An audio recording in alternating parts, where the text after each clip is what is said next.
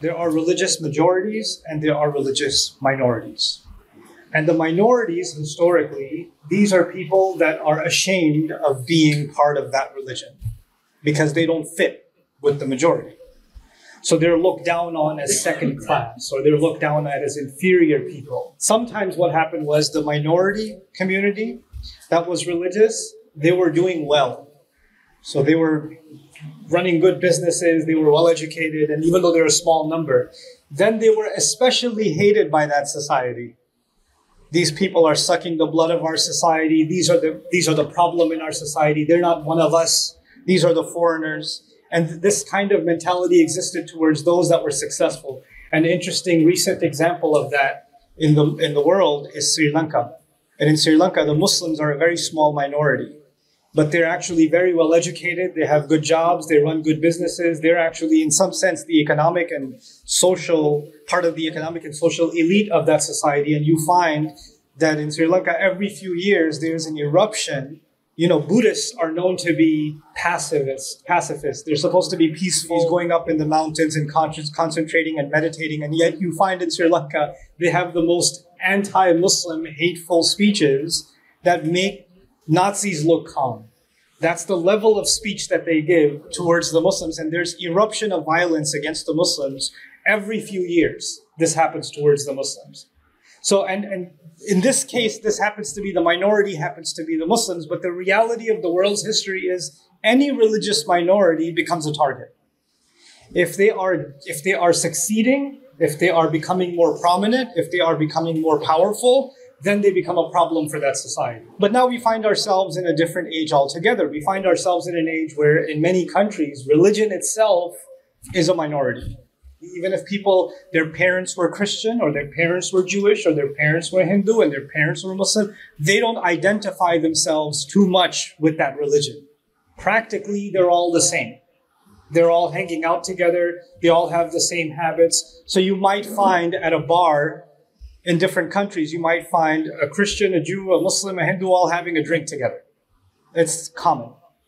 So the religion itself has become less and less and less relevant. And so those people who try to hold on to their religion, and of course today I'll be talking about ourselves, Muslims, those who try to hold on to their religion, they become strange. Why do you, like if you're a doctor and you work at a hospital and you take break for salah to pray dhuhr, your colleagues are saying, why do you do that? Don't you know your religion is so extreme? I mean, it's such a barbaric religion. It's so backwards. Why do you follow that? I thought you're an educated man. So, and if you're in the university, and if there's a girl in the university and she's wearing the hijab, everybody's looking at her like, why are you wearing that? What's wrong with you?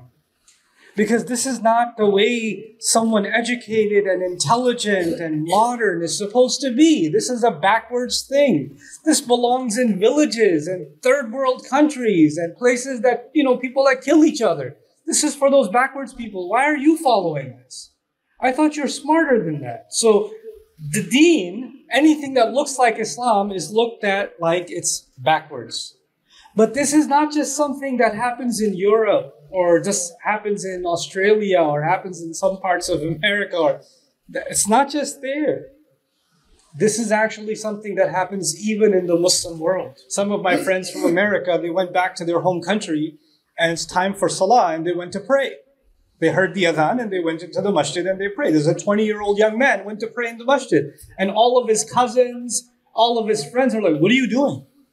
Why are you going in the masjid? What's wrong with you? Oh my God, did you become a sheikh?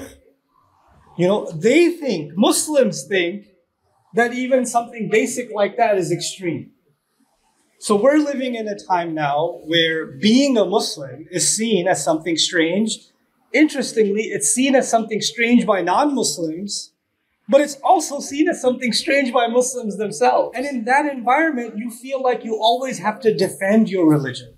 We're always under the attack, verbally at least, and we're always defending ourselves. No, Islam is not like that. Oh, yeah, those are some crazy Muslims. I'm not like them. I'm normal. We're just trying to prove ourselves to be normal all the time. Eventually, the thought comes in your head, maybe Islam is not so great after all.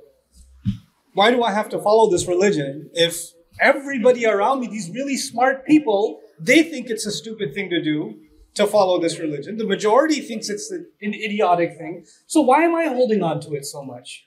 Maybe it's just because of is it because of my parents? You know, if I was born in a Hindu family, maybe I would have been Hindu. Maybe the only reason I'm Muslim is because I was born in a Muslim family. That's the only reason. Why else do I have to hold on to this religion?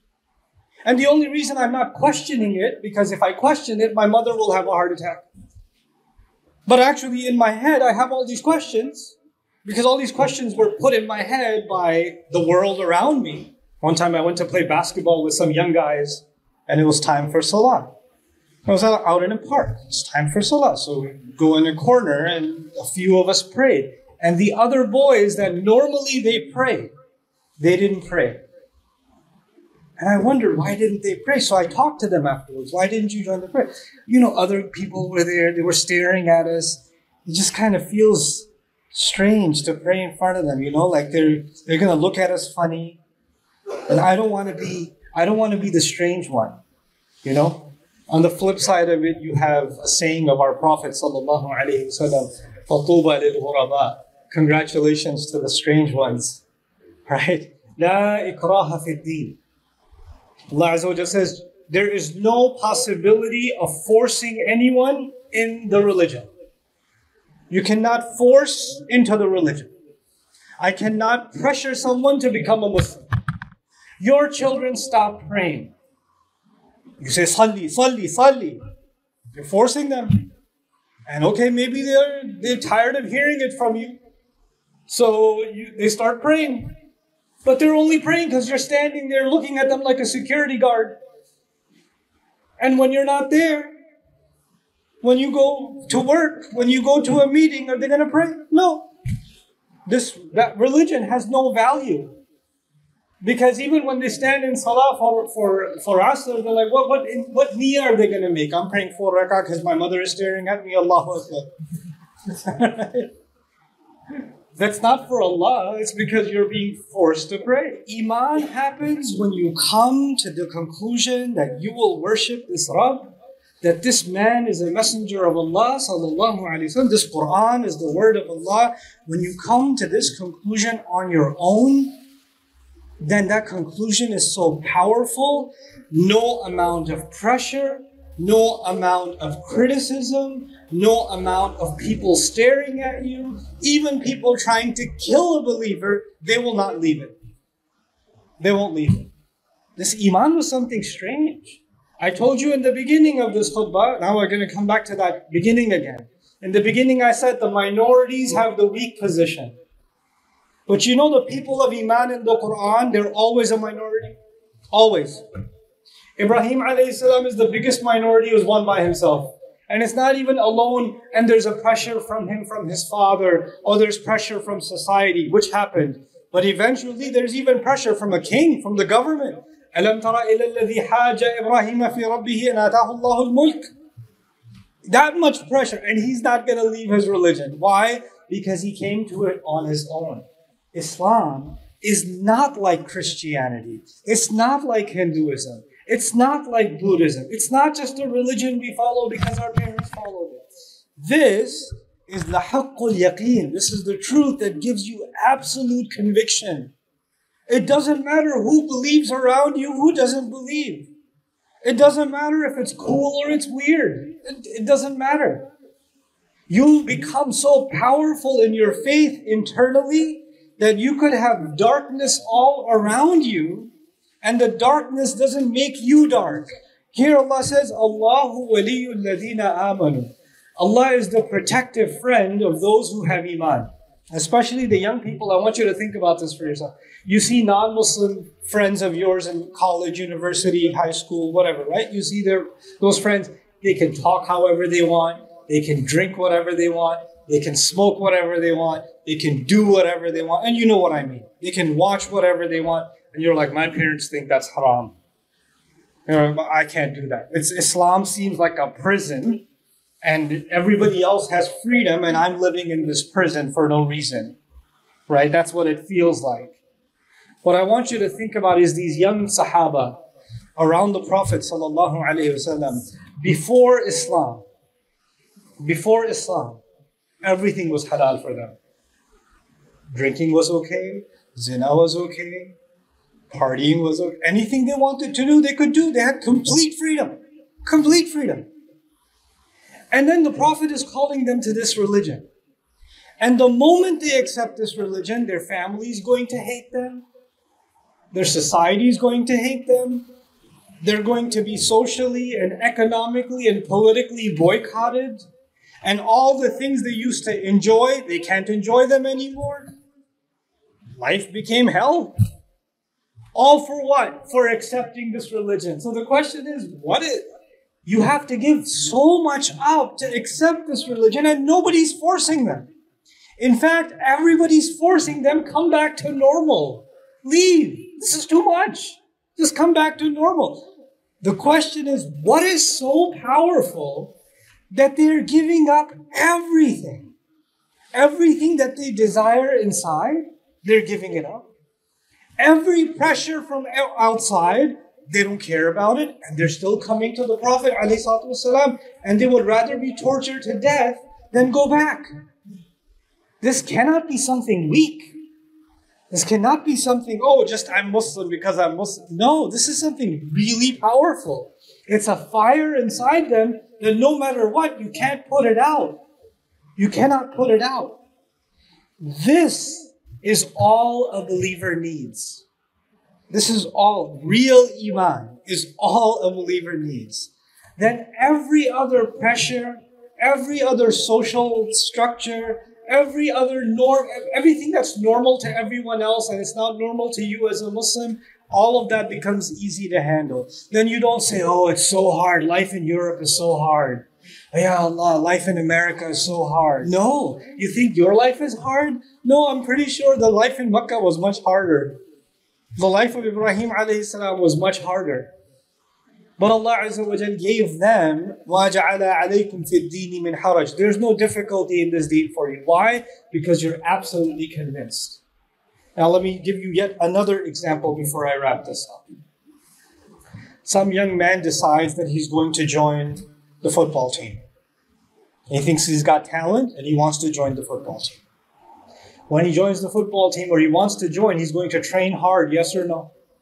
He's going to run every day. He's going to train hard every day. And other people will look at him and say, man, don't you get tired?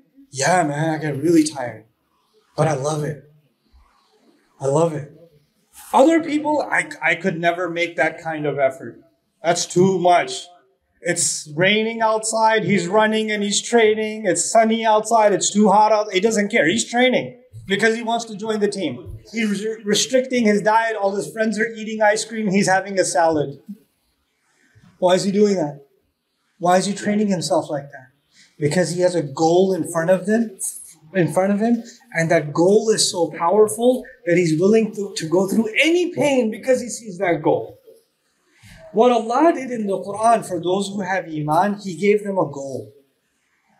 He gave them a really powerful goal. Once they become convinced of that goal, then anybody else sees that as pain. You see it as, I love it. This is what makes me stronger. This is what makes me unique. And not everybody is capable of struggle. Anybody else can say, we came to this society, we mixed with the non-Muslim culture, we became like them and we forgot about our religion. That's fine. Muslims don't have that excuse. We have the word of Allah with us. Whether we're standing next to 1 million people at Hajj or we're standing by ourselves alone for 20 years, doesn't matter. Our Islam is our Islam. It doesn't depend on anybody else. It doesn't lean on anybody else. It's actually your own personal grit and responsibility. So Allah says, يُخْرِجُهُمْ مِنَ الظُّلُمَاتِ إِلَى النُّورِ. He pulls them out of darknesses into light. This religion will not be forced on you. But once you have it deeply inside you, no one can force it out of you.